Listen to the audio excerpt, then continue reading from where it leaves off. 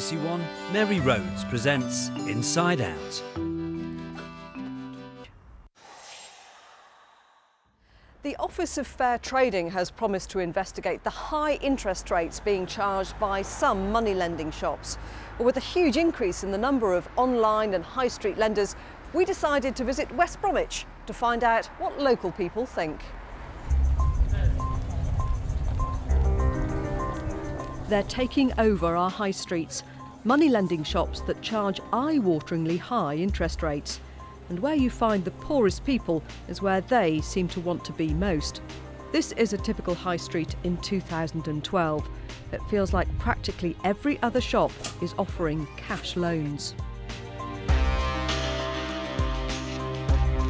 This is all we're getting up West Bromwich now, as you can see, these cash lending places. It's actually spoiling this country, it's spoiling the town. The rates and that they're charging is wicked.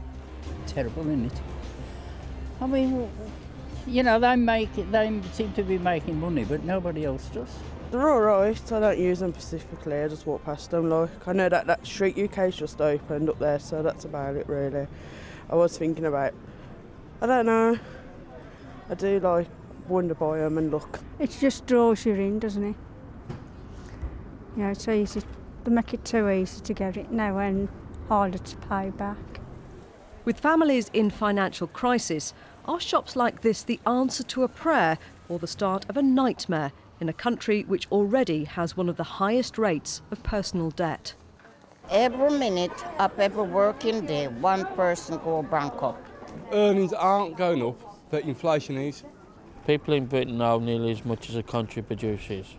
The interest paid in Britain on personal debts per day is 171 million pounds per day.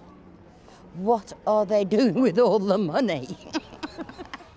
The increasingly popular payday loans, intended to tide you over a short-term crisis, are sometimes over a staggering 4,000% APR. The annual percentage rate was never designed to explain small sum short-term loans. And when you buy anything in the high street, you look at the price on the label, don't you, and the price of a payday loan between £10 and £30 for every 100. Frankly, 4,000 odd % isn't ethical, it isn't reasonable, and it isn't necessary. Now it seems a rival is about to step into the payday market. The 6Towns credit union in West Bromwich is one of those hoping to push the high-interest lenders off the high street. It's a popular place for savers and borrowers who become shareholders. Many had previously struggled to manage debt. Credit unions are fantastic, and obviously they're good if you want a loan or if you're stuck or whatever. It's better than going to the payday loans and whatnot. So you could get into a lot of trouble with them, but you know where you stand with credit union. It can help you with like getting loans, so like if you're in debt or need some money somehow, they can help you with that, and they're really good. I had to use mine for rent, that's why I came here, signed it up and stuff, and yeah, they helped me, so I'm okay now. I've used it for taking kids on holidays. I've done my house. And do you think you'll bring up your kids to use credit unions? Yeah, they've already got their shares in as well. So they're saving as well. Don Hackett has a poor credit history. He's had to take out several higher interest loans to meet life's emergencies.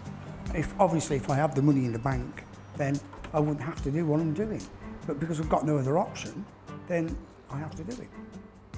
A family wedding coming up could mean another loan, so Don agreed to come and take a look at what a credit union might do for him.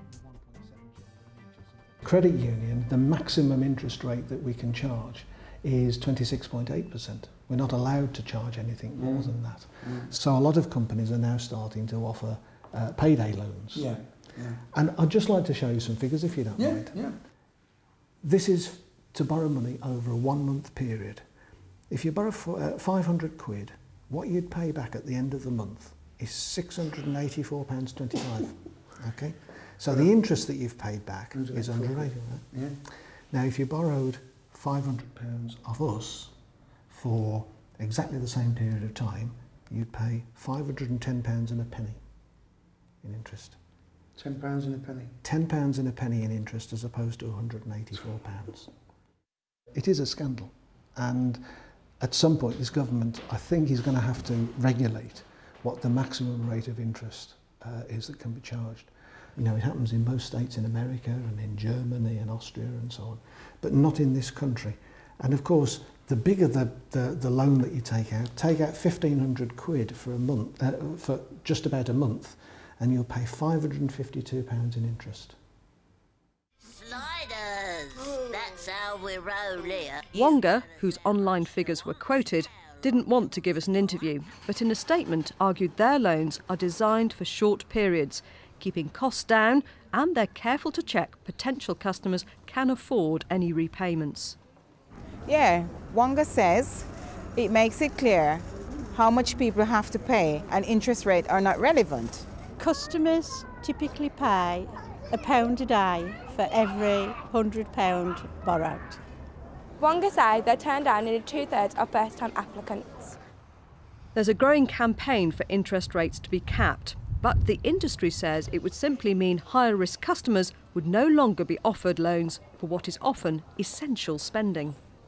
Interest rate capping doesn't make loans cheaper, it makes them unavailable. And they've tried this in Australia, they're looking at it right now. And it meant that in Australia I wouldn't be allowed to lend you less than $2,000, £1,500. What use is that to somebody who wants to borrow £200 or £300 if the interest rate cap means I can only lend you £1,500 or £2,000? It doesn't help anybody. In 2010, the Office of Fair Trading came out in support of high interest lenders. They said shops like this are a valuable part of the economy. They said customers of these shops have a lower than normal financial understanding. The Office of Fair Trading said capping interest rates could mean shops stop lending to high-risk customers. So how realistic is the credit union alternative? Occasionally, credit unions do fail, among them Handsworth Breakthrough in Birmingham, which had fewer than 500 members. They blamed poor financial controls and the failure of some borrowers to pay back loans. For some, this illustrates the need to charge high interest rates because of the higher risks taken. Some of our borrowers, regretfully, seemed rather forgetful about repaying the money which they had borrowed from other members. It's completely against the ethos of credit unions, which are mutual enterprises, you know, people helping other people, and it is a breach of trust. We do drive down very hard on people who do not pay, both using bailiffs and using the DWP to recover money through benefits, because it simply isn't good enough if you're providing a service such as we do on the basis of keeping money within a local community and then end up with a situation where that money just gets drawn away by people who have no intention of paying. Credit unions emphasise money invested with them is safe, and they say hundreds of successful unions with common bonds, such as where their savers live or work, prove that it isn't necessary to raise interest rates to make a profit. First of all, if you save with a credit union, every penny that you have saved is insured. Secondly, because we try to work on the basis of ethical savings and loans, over the last 4 years now, we have paid a dividend of 3.29% on savings, which is just about the best deal on the high street for an instant access savings account. As credit unions increasingly dip their toes into the payday loans market, the campaign for a cap on interest rates continues. The Office of Fair Trading has promised to take another look in the next few months.